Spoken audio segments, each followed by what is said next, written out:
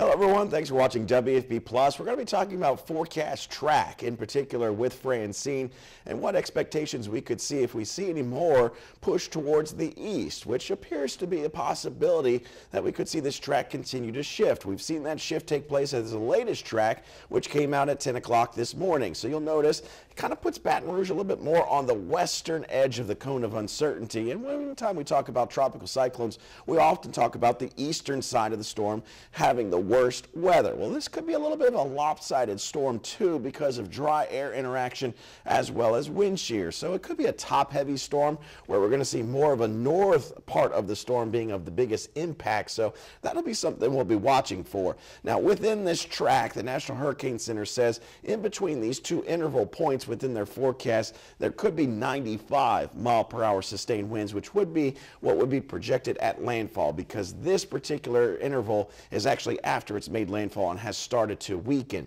So we're expecting landfall to take place sometime Wednesday afternoon, probably during the middle of the afternoon, but it's going to move through fairly quickly. So this is a 12-hour period. It's going to go from the Louisiana coast all the way to Jackson, Mississippi, and we're going to have southerly part of this circulation with probably very little impact. So we'll be improving weather conditions very rapidly overnight Wednesday and through the morning on Thursday.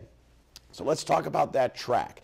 Here's a look at Futurecast. We're going to start you out with two different models. The HRRR, which is more in line with what the National Hurricane Center has currently for a forecast track, although it is a little bit quicker than the National Hurricane Center. For today, we're going to see some of these outer rain bands, this clustering of rain kind of push its way through off and on throughout the afternoon and evening hours. Little to no impact expected with these rains as they make their way through. We're going to start to feel the impacts going into Wednesday morning. First off, along the coastal parishes, and then starting to spread farther inland. Within these rain bands could be some isolated tornadoes. That's going to be impact number one.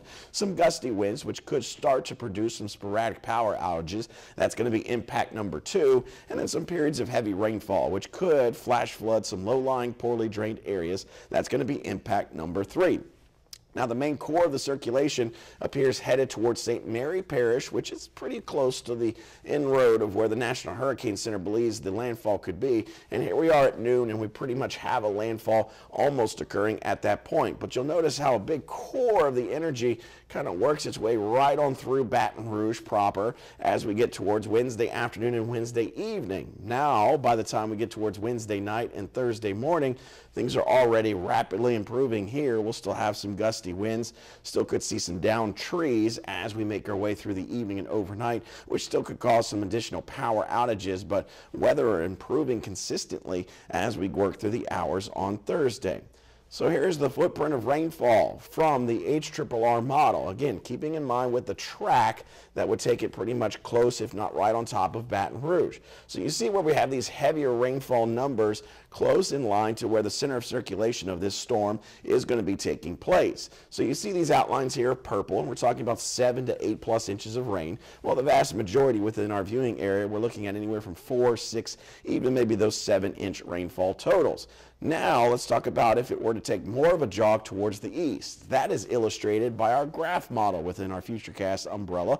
So here's a look at things as we work our way through today. Very similar, seeing some widespread rain, but majoritively light to moderate in terms of intensity. Going into Wednesday morning, not as intense because the storm has jogged a little bit farther towards the south and east. So a little bit later in terms of the landfall projection, 4 o'clock, because it's taking place farther towards the east. And notice how it's almost here towards the outer edge of Terrebonne Parish. So we're talking closer to Cocodrie for a landfall sometime during the middle of the afternoon on Wednesday.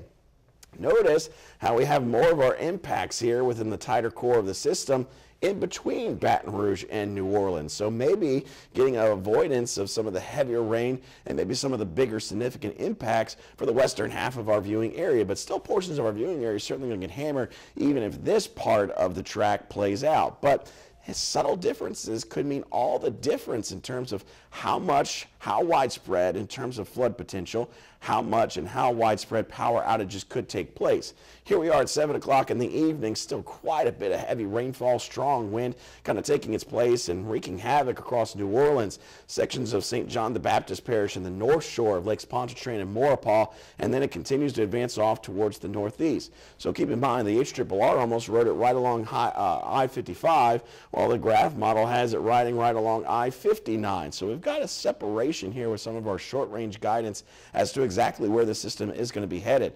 Here's the big difference. Look at these rainfall totals. If we can get a shift towards the east, we limit the overall flood threat for Metro Baton Rouge possibly significantly. So this is something we've got to keep a very close eye on, is the center, the track that is going to take place. We may not get a good judge of that until it gets close to landfall, exactly where it could be heading and where it could be wobbling. So you see where those heavier rainfall totals of 7+ inches of rain really start to highlight themselves more in between Baton Rouge and New Orleans, including the North Shore. So western half of our viewing area could get by with minimal impacts if this track were to take place, but a lot of uncertainty as to what track will take place at this time. But if we were to see any movement or wobble, it's more than likely going to be more of a wobble towards the east.